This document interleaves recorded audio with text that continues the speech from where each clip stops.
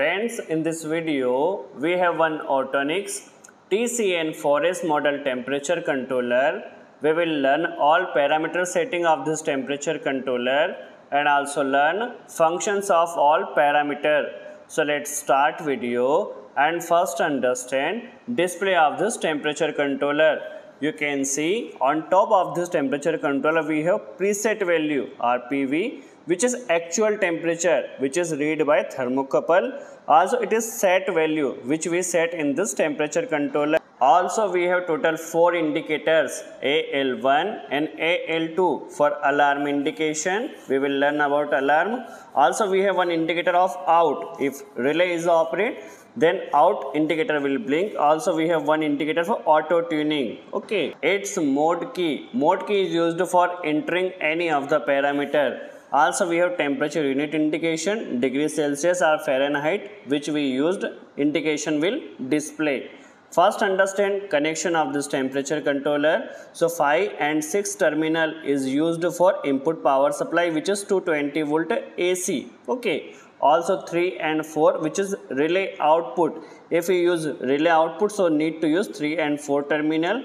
If we use SSR output, so need to use 1 and 2 terminal. So for SSR 1 and 2, and for relay 3 and 4 terminal will use. Okay. Also we have 2 alarm points. 8 is common. If we use AL1, so need to do connection 7 and 8. If we use alarm 2, so need to do connection in 8 and 9. 8 is common. Okay.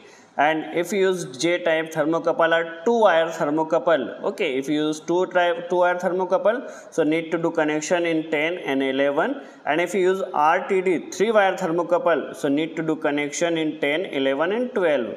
For entering any of the parameter, press mode key for 3 seconds. First we enter in group first. In group first parameter is alarm 1 temperature. Okay. You can see alarm 1 temperature and second parameter is alarm 2 temperature. Okay. First we set temperature in this parameter. After that we will learn working of this parameter. So in alarm 1 we set 20. Okay. In alarm 2 also we set 20. Okay. First we understand how alarm is work. Okay. For same mode function, we press mode key for 4 seconds. We enter in group second. Okay. We need to enter in alarm operation mode. So first you can see AL1 for alarm first is alarm operation mode. In alarm operation mode first, okay, if you set A1 for deviation high limit, okay. If you set temperature of 100 degrees Celsius and alarm value is 20, so alarm will operate when preset value is 120. Okay. If you set A2, that means deviation low limit. If you set alarm is 20, so alarm will operate when preset value is 80. Okay. I hope your concept clear. If you set A3, okay, if you set A3, so your alarm will operate before 20, which is 80 degrees Celsius of set value, and after 20, which is 120 degrees Celsius. I hope you clear the concept. If you set A4, okay, and set temperature is 100, so alarm will operate at 80 degrees Celsius and alarm will off at 120 degrees Celsius. Okay, if your set value is 100 and you set 20 in alarm temperature. Okay, I hope you clear the concept. Now for setting in AL2, we set A2. Okay, in AL2 we set A2, which is deviation lower limit, and in AL1 we set A1, which is deviation upper limit or high limit. Okay, you can see in AL1 we set A1 and AL2 we set A2. Okay, you can see our set value temperature is 227 and we set alarm 20. Okay, so in alarm first, for operate alarm first, if our temperature is less than, if set value is less than preset value, if set value is less than preset value of 20, then alarm first will operate. Okay, that means if preset value is more than set value 20, then alarm 1 is operate, and if preset value is less than 20 of set value, I hope you clear the concept. If preset value is less than 20 of set value, then alarm 2 will operate because we set AL2 deviation lower limit. Okay, I hope you clear the concept. Now see other parameter of group first. So we press mode key for 3 seconds.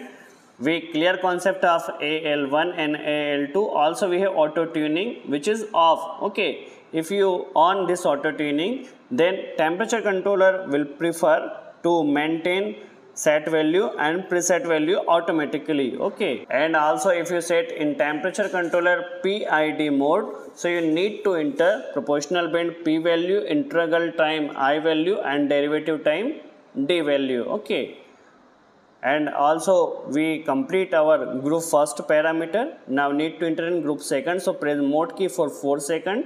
You can see we enter in group second. First it input type.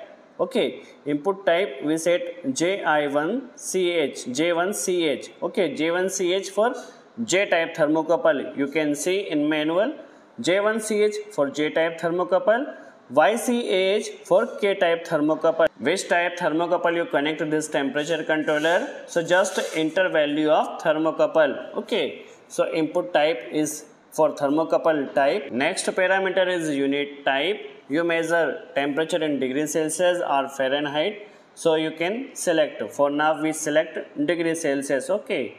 Now next parameter is I and B, input correction. Okay, if your temperature controller show wrong value by any of the reason, for example your temperature controller showing 10 degree less of actual value. Okay, so for now our preset value is 231. Okay, and if your temperature controller showing 10 degree less, so we set I and B 10. Okay, when we set I and B 10, then now your temperature controller will show 10 degree plus, which is 242. Okay, you can set value in plus and minus also. Okay, if your temperature controller show wrong value. Okay, I hope you clear the concept of I and B. Next parameter is input digital filter. If you need fixed or stable temperature, and if your temperature controller is showing lots of variation, so you can set time. If you set for example 1 minute, so for 1 minute you will get stable temperature. Okay, so it's the input digital filter for fixed temperature. It's lower limit of temperature. So for lower limit of temperature we set minus 30 degrees Celsius, and higher level of temperature we set 800 degrees Celsius. Okay, just for higher and lower limit of this temperature controller. Next parameter is control output operation. Okay, for which function you use the temperature controller. If you use temperature controller for heating operation, so need to set heat. If you use the temperature controller for cooling operation, okay, so need to set cool. For now we use temperature controller for heating operation, so we set heat. Okay, I hope you clear the concept. Next parameter is control type. Okay, if you select PID mode, so just need to enter P, I and D derivatives value. And if you set on and off, so your temperature controller will automatically on and off according to temperature. So better operations of this temperature controller, we need to set PID mode. Okay, I hope you clear the concept. Next parameter is out. Which function you used for this temperature controller? Relay type or SSR type. So for now we use temperature controller for relay type, so just to set RLY, relay. Okay, next parameter is lock. If you want to lock temperature controller parameter, so just on this lock parameter and enter password. After that your temperature controller will lock. Okay, then no any of the parameter will change. I hope you clear the concept how to set parameters of this Autonics temperature controller.